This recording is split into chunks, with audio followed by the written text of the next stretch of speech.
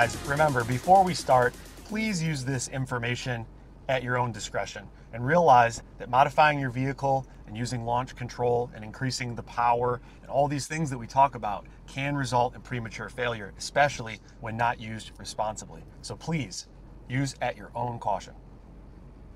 So as some of you might have already heard, Cobb has released launch control for the 22 and up WRX. Now, not only did they give us launch control, but they also gave us flat foot shifting, which was almost as exciting a news as the launch control. This is really going to open up a lot for the platform in terms of drag racing, and we're really excited about it. I wanted to talk to everybody about how launch control works and how you can utilize it on your 22 and up WRX as safely as possible. Many of you know that this transmission that's in the 22 and up WRX is based largely on the old 5-speed, and it isn't the strongest transmission offering that Subaru has. However, it still is a formidable option for someone who's wanting to make more power and still drive spiritedly. Let's talk a little bit about how launch control works so we can talk about how to keep your 22 and up WRX transmission safe if you're going to be using launch control. So first off, what is launch control? You've heard of it. Many of you know how it works, some of you don't. It's a pretty straightforward system. Sometimes we see it on cars that don't have manual transmissions, but specifically in this car with a manual transmission, it's essentially allowing us to rev the engine up to a set RPM that you can define, which I'll show you how to do. And it allows the engine to build a little bit of boost and RPM so that when we're ready to launch the car, we can do so at a consistent RPM and we can do so in a controlled manner.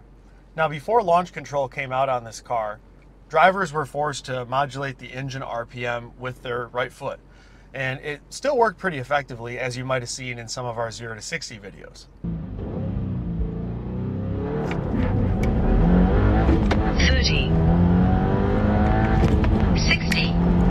But if we want to optimize our launching, having a set RPM that we can stick to removes a variable. Instead of having to control the throttle pedal with our right foot, now we can just keep our right foot all the way to the floor, and we can use our clutch pedal to essentially do everything that we want to do to tweak the launch.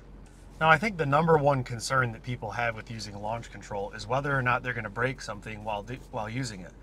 And the key here to remember is how you use it will greatly impact the results that you get from using it.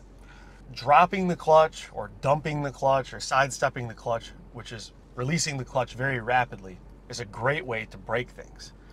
The key here that you want to remember when you're using launch control is we want to deliver power to the drive line somewhat gradually. If you do it instantaneously, you have a significant amount of RPM and torque on the flywheel, and then you're slamming that into the transmission, and it has like a jolting effect. And what we're going for is we're going to try and be a little bit gentler with it. Now, there's a pro and a con to this. The pro is that it's safer for the transmission, the axles, pretty much your entire drive line. But the con is that it is going to wear your clutch out a little bit more. Premature clutch wear is going to be a byproduct of using the launch control a lot. Now, we don't have a number on it. We couldn't really say how many times you can do launch control on a stock clutch before it wears out. But just keep in mind that this is a component to launch control. It's an assumed risk that you're going to have to take, and if you want to launch your car, just understand that something is going to be wearing. And in the way that we recommend launching your car, we recommend doing that with the clutch. Clutches are a wear item anyway. It's kind of like a brake pad. So I would much rather you use the clutch as kind of the weak link, or if anybody's familiar with agricultural terms, like the shear pin on a tractor, which is a pin that breaks if there's too much torque applied to the power takeoff. But we kind of use the clutch for that as well. So we're going to talk a little bit about driving technique and how to launch this car optimally and as safely as possible. So what are some things that we want to avoid when using launch control to make sure that we don't hurt anything? Well, the first thing is going to be, like I said, dumping the clutch or sidestepping the clutch. What that could possibly do is break something inside the transmission or possibly an axle. So we're definitely going to try to avoid that. The other thing that can happen when you dump the clutch really hard is it can cause wheel spin, and it can actually also cause wheel hop. Wheel hop is a symptom that we see where the tire gains traction and then spins a little bit and then gains traction again. And as it kind of does this, it can start to create a hopping sensation. And when you're as I mentioned, like with dumping the clutch, when you're loading and unloading rapidly like that, that's typically when things can break. So we're going to try to avoid that at all costs. So I know probably everybody is also wondering, is launch control safe? Is it safe to use? And safe is a subjective term. So as I mentioned earlier, it will definitely increase wear on some of your driveline components, but this is just my opinion, of course. I don't feel like it's a deal breaker. It's not like you launch the car 3 times and everything is destroyed. After tuning Subarus for the last 12 years, I think I can count on one hand how many times I've seen someone break a transmission. Don't get me wrong, it can happen. You go on forums and Facebook pages and it seems like you learn about all these issues, but people typically go to those pages to talk about an issue. How many people are going on there talking about how they haven't had any issues? You get a little bit of a confirmation bias there. But I think that if you follow the guidelines that I'm mentioning here, it's not going to exacerbate wear on your driveline components unless you're doing it really frequently. Launching the car here and there, really not a big concern. So I personally feel like it's safe, especially when you follow our guidelines. But like I said before, use at your own discretion and just be prepared. Something could go wrong. Before we begin any demonstrations, let's also talk about flat foot shift. So I think launch control is probably a little more commonly understood, but I think that flat foot shift is a little less understood. Some people seem to think that it's bad for the car or bad for your driveline. And I would argue that it's actually a little bit safer for your driveline because of the way that it works. So how does it work? Well, flat foot shift is activated by your clutch pedal switch. If you have it enabled in your tune, what happens is when you're driving the car at full throttle for maximum performance and you go to shift the vehicle, when you press down on the clutch pedal, what happens is flat foot shift enables and it changes the engine RPM limit to the RPM that you set. Now, what RPM should we set it to? Well, typically what we look at is what RPM you're going to be at when you shift to the next gear after reaching red line in the gear before it. So think about a drag racing situation or just anytime you're winding the gears out. If I get to 6,500 RPM in second gear and then I immediately put it in third gear, the RPM in this car is going to drop to about 4,800 RPM.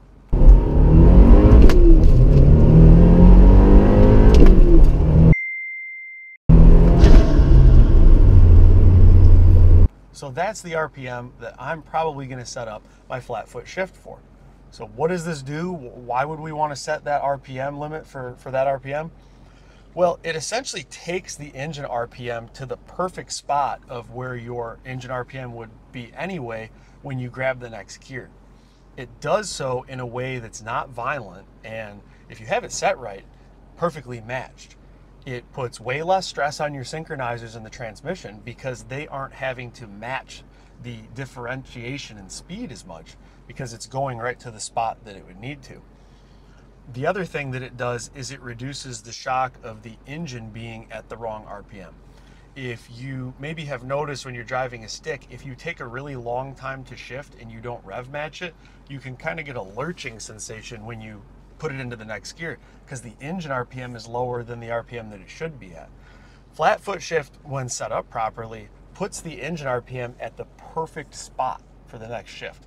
So what you'll find is, even though it seems kind of counterintuitive to be like shifting at full throttle, it's actually a pretty smooth shift if it's set up correctly. I'm going to show you that on the demonstration, but flat foot shift is wonderful because it allows you to really get the most performance out of your car without really sacrificing anything. Without flat foot shift, you know, we're shifting as fast as we can to try and keep the engine RPM up and the boost up, and it kind of feels like you're forcing the car to do something. Flat foot shift is going to feel a lot smoother and softer, and it's usually going to result in a faster shift. So if you're still someone who enjoys a manual transmission like me, one of the downsides is that we're at a disadvantage for changing gears. It's really going to be hard to beat a Porsche PDK shift time or really any dual clutch, but flat foot shift will allow you to be a little bit more competitive. So really excited that they have that feature as well, and I think you're going to find out that you like that feature after you have a chance to try it out. Now I want to go ahead and show you how everything works and give you an idea of how you're going to be able to utilize these features. Keep in mind, this car that we're using here is our own shop car, and this car does have a ETS J pipe on it, otherwise stock catback. It has an ETS top mount intercooler on it. It may or may not have a prototype intake on it that we've been working on, perhaps. So you might be hearing some different turbo noises and stuff, and it does have a E85 tune on it. So in case anybody was wondering about the acceleration that they're seeing, that's the way the car is set up.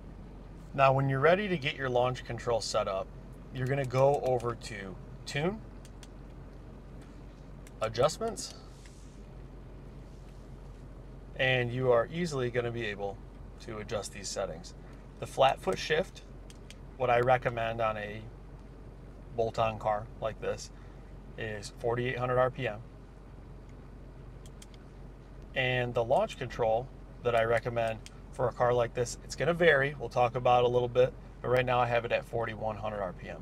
So we'll talk a little bit more about how that's going to vary, but just this mainly is to show you how to adjust the numbers. Flat foot shift, you could be pretty solid at 48.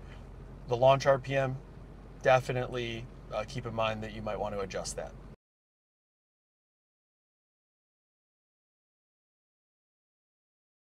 So before we start driving, let's see what launch control sounds like outside the car.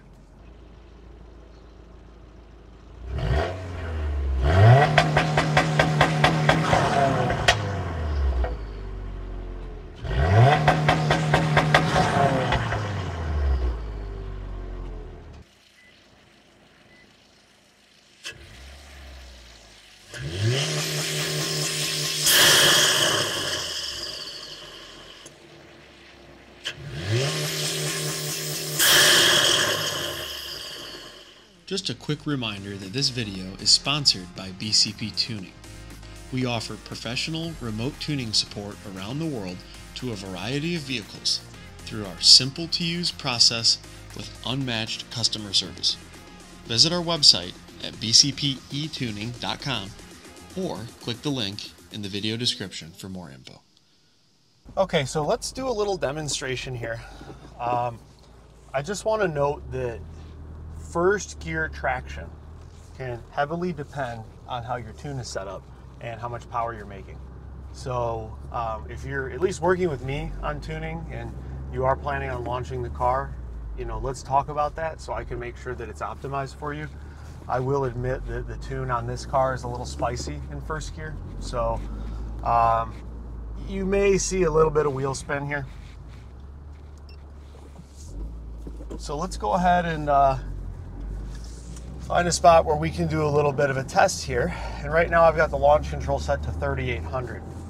So I want to point out that starting lower is much better than starting higher. I'd much rather you just bog the car a little bit than spin really bad or smoke your clutch or something like that. So always start lower. Maybe even 3,300 is a good starting point just to get a feel for it. Now the key here is to remember that when you launch the car like this, we're mainly using the clutch to control the way that the car launches. So like I said earlier in the video, in the past, we're modulating the gas and the clutch. But the nice part about launch control is you can pretty much just keep your foot down on the gas and modulate with the clutch pedal. We will do a 3,800 RPM launch. And after we launch it, we'll use the flat foot shift feature as well, and you can see how smooth it is. So we're going to stay on launch control for a second, let the car build a little bit of boost, and then watch what I do with my feet.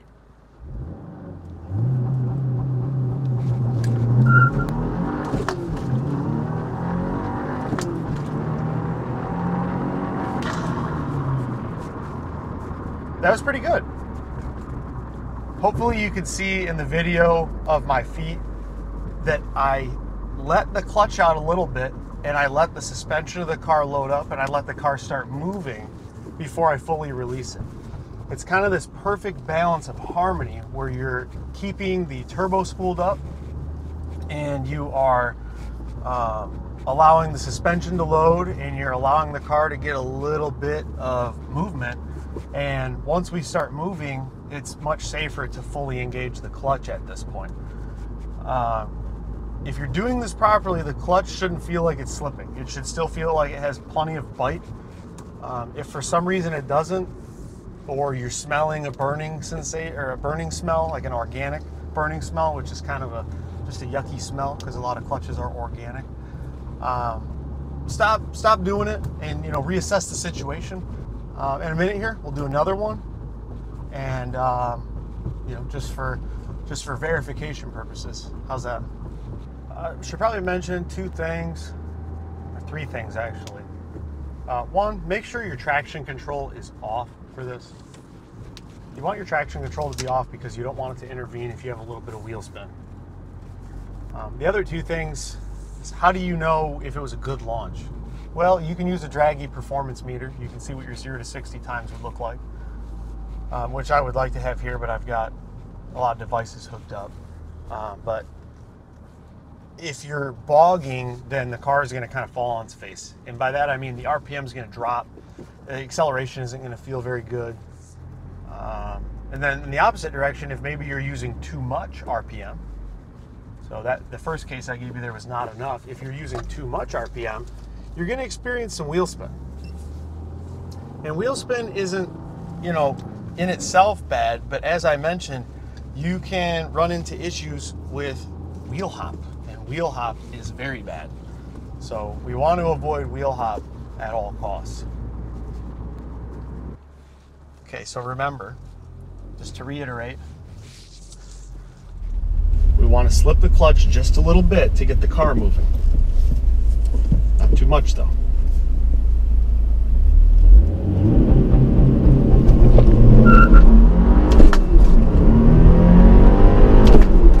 See how smooth those shifts are?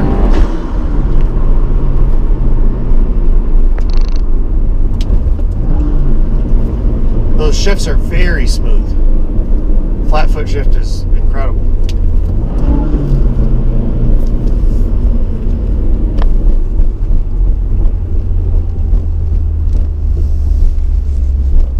Now, I'd show you what it looks like without the flat foot shift, but I'd rather not because it's just so smooth with it.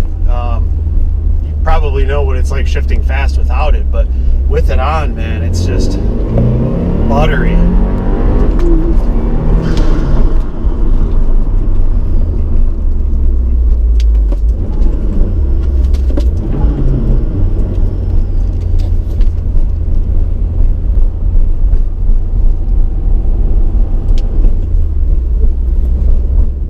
All right, so that was it. There's your demonstration of both flat foot shift and launch control. I know I mainly focused on the launch control with my explanation, but as you probably saw in the video, the key with flat foot shift, you can just keep your foot flat. See how that works? Keep your foot flat on the gas and then just shift with the clutch like you normally would. It's very smooth. I want to just reiterate and remind everybody that the key here is to use the clutch as the safety margin. If I was to drop that clutch in an instant versus what you saw me do where I kind of lifted up a little bit and then did the second half afterward, if you drop it in an instant, that's when you're going to hurt stuff. But launching it the way that I did is one of the safest ways to launch this car. Now, I know many of you are wondering, how do I get this? Well, if you buy a tune from us, you're going to be able to get this on any new tune order as of May 24th.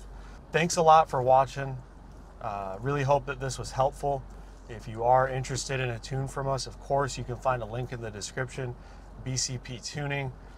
Been tuning Subarus for over 12 years. Cobb Pro Tuner. We've got a shop, dyno, all that stuff. But we work with a lot of people outside of our shop with our e-tuning services. And if you have any questions or comments, certainly throw them in the comments. I really appreciate you guys watching. Hope it helped. And have a great day. Drive safe and be smart. All right. Talk to you guys soon. See ya.